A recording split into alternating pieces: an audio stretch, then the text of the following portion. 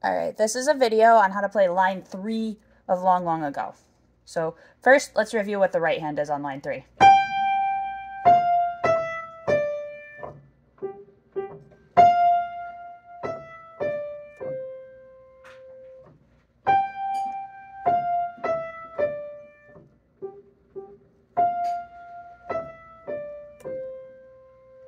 So make sure that you can play that right hand easily, not where you're pausing to reach down or find this note or anything. So I would play that right hand, just this part, 5 to 10 times, just to get ready.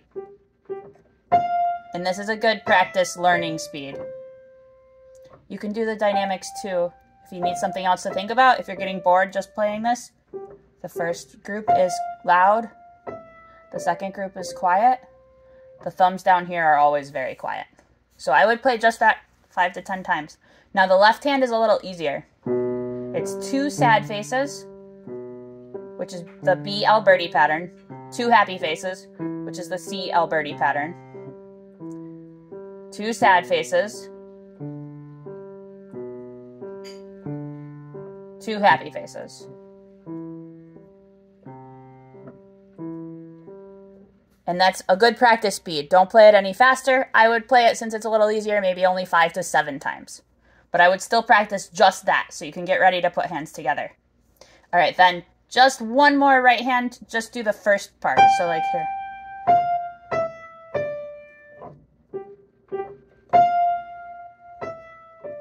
Just to have it in your head. All right, so we're going to do just this part with a sad face. And you can hear that this first note holds for 2. So make sure you're really good at that.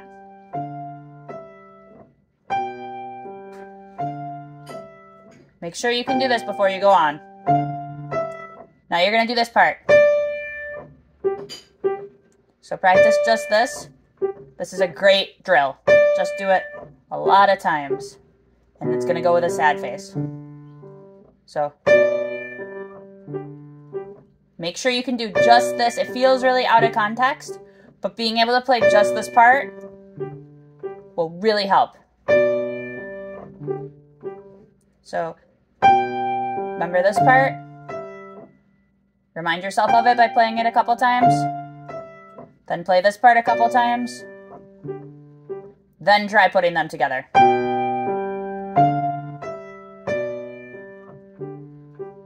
See how I'm moving my whole hand over? Try that. I would do this. I would do it 10 times until you're able to do it easily and keeping that thumb quiet.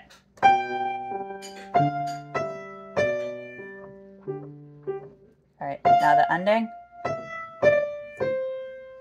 Play this a few times. And it's going to go with happy face, 2 happy faces.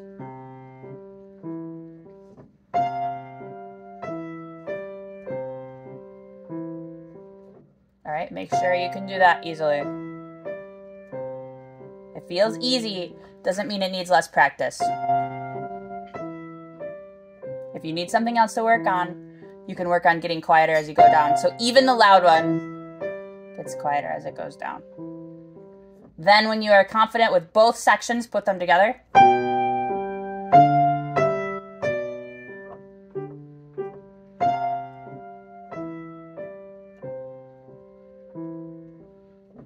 Make sure you practice that a lot.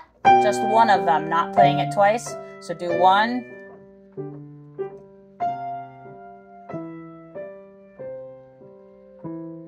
Take a break. Do it again. And repeat that maybe 10 times. Then you're going to try to put the whole line together.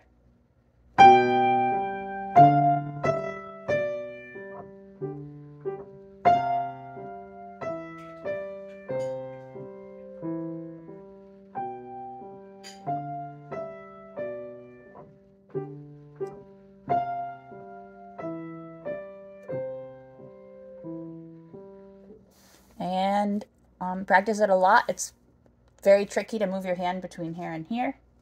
Don't reach your hand, don't reach. Even if you can reach, even if you're an adult student and reaching to here is easy, it's teaching you a technique. First of all, stretching from here to here, you're not fully over your thumb, and it'll be harder to play your thumb quiet. Second of all, one of the main purposes of this song is to teach you how to move your hand back and forth. So if you're reaching, it's not actually teaching what it's supposed to. But the main reason is these thumbs need to be very quiet. And the best way to achieve it is by having your whole hand supporting your thumb movement. All right, hope it helps.